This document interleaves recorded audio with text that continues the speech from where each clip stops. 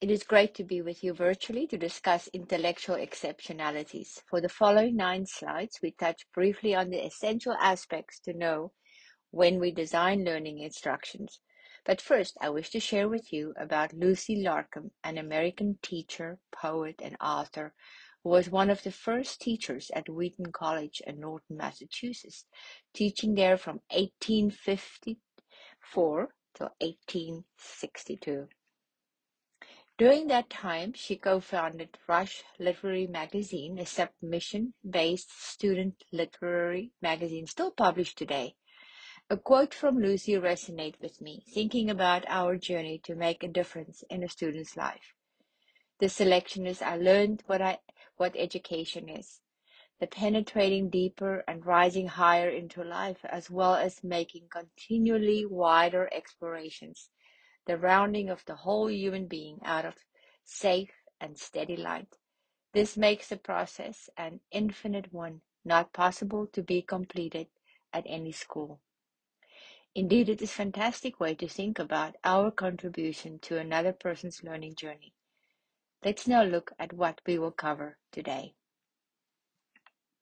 We will briefly revise what you all know about learning exceptionalities, the definition of idea. It's inclusive, diversity, equity, and accessible for learning exceptionalities, possible causes, and typical academic deficits. We will also review strategies to consider so we have fresh concepts in mind when we consider design instruction. Intellectual disability is significantly sub-emergent general intellectual functioning existing concurrently with deficits in adaptive behavior and manifested during the developmental period that adversely affects a child's educational performance.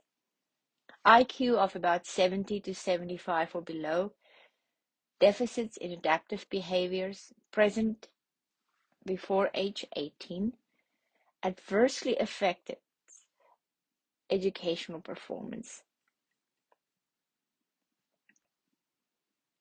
When we identify the characteristics, we will look at difficulties in learning, attention difficulties, academic difficulties, memory deficits, difficulties transferring and generalizing skills, speech disorders and language delays, deficits in social and personal skills, deficits in adaptive behavior skills. Now, the causes, we look at knowledge of the role of genetics and chromosomal disorders has implications for the prevention and treatment of intellectual disabilities and genetic counseling for potential parents.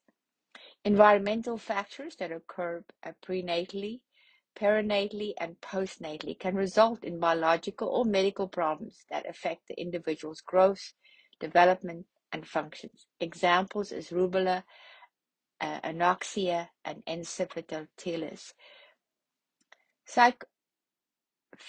Social factors such as family poverty, homelessness, inadequate parent skills, and lack of early intervention services may contribute to intellectual disabilities rather than be a direct cause. Now, if we look at the joy of planning, so we reduce the chances of making errors by the students. Thus, efficiently implemented technologies, direct, explicit, clear objectives with advanced organizers, what demonstrations to help think about guided practice, think about the design of the task, analysis to move from simple to complex for specific skills. Plan for a lot of repetition and examples in the presentation. Plan for opportunities for independent practice. Emphasize the analysis and application of prompts. Incorporate generalization before, during, and after instructions.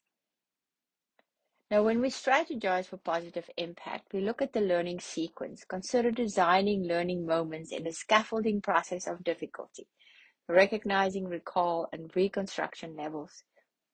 Presentation and practice, a prompt is an additional stimulus or cue to increase the possibility of a correct response for the student. Generalization. In 2012, Kregel emphasized that generalization needs to be in various settings or across a set of related behaviors. Therefore, strategize to incorporate information before, during, and after the design so students can make it their own. Inclusive service learning. Scholars since 2004 have encouraged students to apply what they learn through community servers. Therefore, training you plan gives students the skills to use it in the community. Now, video presentations rather than a printed presentations with closed captions that require reading. Cultural movies, documentaries, video self-modeling using devices such as a phone to show the application of what students learn. They can use podcasts, software that makes the mouse pointer more visible, or an expanded keyboard with large keys and more spacious overall. Collaboration technologies incorporate inclusive service learning, and then community reference instructions, for instance, a e-buddy. Whether a student is participating in general curriculum or not, self-determination and self-advocacy are reachable with the help of technology. Thank you for listening.